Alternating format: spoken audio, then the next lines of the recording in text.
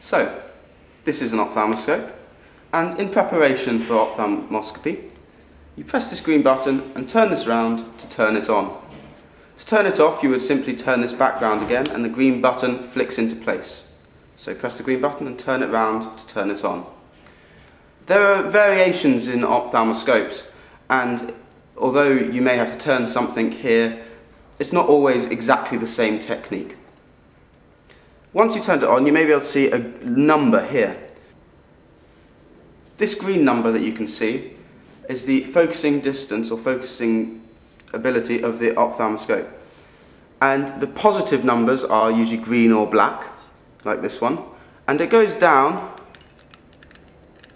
with this dial here to negative numbers, which are red.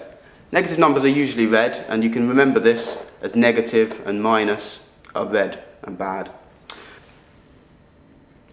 So, when you're doing ophthalmoscopy, you need to focus down from the number 10 towards the number 0 and then further until the retina is very clearly and precisely in view. You do ophthalmoscopy without your glasses on, and these numbers allow for you to take your glasses off and focus for anyone of any prescription to focus.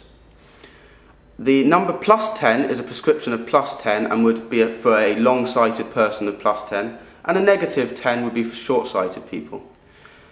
As you do the ophthalmoscopy, as I said, you focus down through the numbers, and you can imagine that you would come to focus on the retina about your prescription of the numbers. So if you were long-sighted and your prescription was +3, you may imagine that you focus on the retina at the green or black number 3, and if you're short-sighted at -7, likewise you might focus around -7. However, this is just a rule of thumb and should not be taken strictly, and the main thing is to make sure that the retina is clearly in focus. So, once you've turned the ophthalmoscope on and the number is +10, you can look at the other side briefly. There's a turning dial here that changes the size of the light and the colour, gives you a green light, and also in some ophthalmoscopes there's another thing that changes the colour of the light up here. So, as I said, the dial on the back of the ophthalmoscope changes the light size and also colour. Just to demonstrate, this is a small light, and as you turn the dial, get a bigger light, turning again, a bigger light. And also now we get onto the other lights. You can get one with a crosshair so you can identify and measure any abnormalities.